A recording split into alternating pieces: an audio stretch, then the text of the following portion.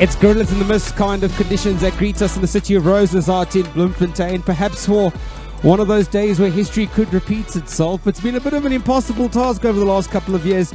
You'd come into this fixture already knowing what the result is going to be, but given how things have been over 2022, it's not so easy to decipher that. As we look at the rankings, with Oranje Meisies School sitting at number 1, Eunice number 2, St. Mary's and Waverley number 3, and Voortrekker Bethlehem. 3 Free State schools amongst the top 4 hockey playing schools in the country. Says something about just the quality and depth of schoolgirl hockey in the Free State.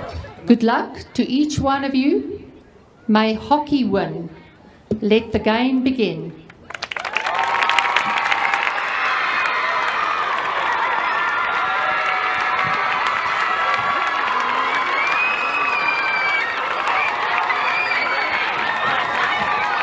Our 2 umpires, Eunice Swanepoel and Tristan van der Spey, who are going to be in charge of today's game. I knew Eunice Swanepoel was going to be able, never knew Tristan van der Spey was going to do duty tonight. It'll be interesting to see how the 2 of them go about things. Eunice with such a strong and almost a fierce personality. Tristan more of a calm, placid and content guy, so they should complement each other really, really well. Van der Spey indicating time, requesting the TD to give us the go ahead, and there we're off. Eunice obviously looking to dominate territory early on, going with that overhead. Now Eunice through Barnard again. Is that Annabelle Venter carrying for Eunice? Strong carrier of the ball. The daughter of former great. Shot on goal! Goal! First opportunity that either side have had, and it's right in the back of the goal box. And what a turnaround it has been for this Eunice side. As we see what happened here, the ball coming out the right-hand channel and doing what every coach would have coached a player back in primary school to run the baseline and run it hard. That 45-degree ball coming back in on the angle, and 1 shot, 1 goal it is. And Eunice have the advantage very early. We're just 3.5 minutes into this, the first chucker. Currently the better team in terms of possession. Now Oranje looking to attack again. Finds the player. Eunice sitting down in that tackle, but now Oranje taking the first shot. Great save by the keeper. Oranje probably looking to do a little bit better now. The tomahawk comes out on target. Great save by the goalkeeper. And now Oranje on the run again. The ever-present Spur shot. Now if she gets into the D and pulls the trigger, it's danger. There she is! It is! I tell you what, the many boys would love to be able to finish the way she just did. It was a phenomenal tomahawk she pulled.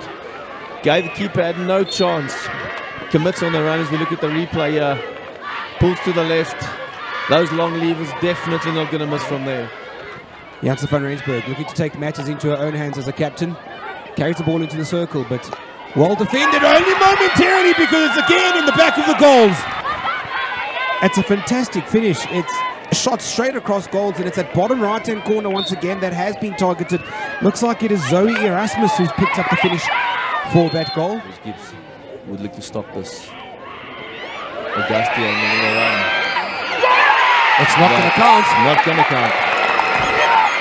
Well, that first shot on target has to be going into that backboard, and unfortunately that was lifted, so that does not count. It's all about the safety of players and what it comes down to. Now Oranje in the attack as they enter again. Solid tackle. You can almost call it a 2-goal turnaround with Kayla Willifee sticking the ball into the back of the net. And now Oranje on the charge. From one side of the field straight to the other. Goals on both sides, but only one going to be allowed. Probably all of those. You're at home, you're playing a final for the first time in a very long time at home, and now as we see Augusti attacking to the outside. She'll look to burn her with pace here as she goes. Makes that commitment inside one, sorry. She keeps going. There it is, JD, there it is! The talisman, the talent, the myth, the legend. We've spoken about her for a very long time as she proves herself yet again to hear Augusti. What an incredible finish. Numbers in for Oranje at this piece. He stopped the ball nicely. Oh, duffs the flick a little bit, but those also sometimes works out. Great save by the Eunice goalkeeper, Lillian Tron. Keeps her team in the game with 15 minutes to play. In the 4th and final chuck, it was a bit of a double, almost a triple save.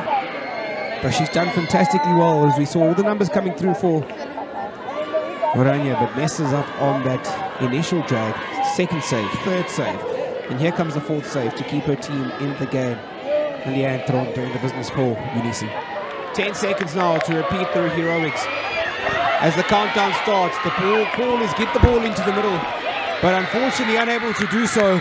And the siren's going to go, the final whistle's going to go, the hugs are going to come out because Monet Wardendal has done it yet again.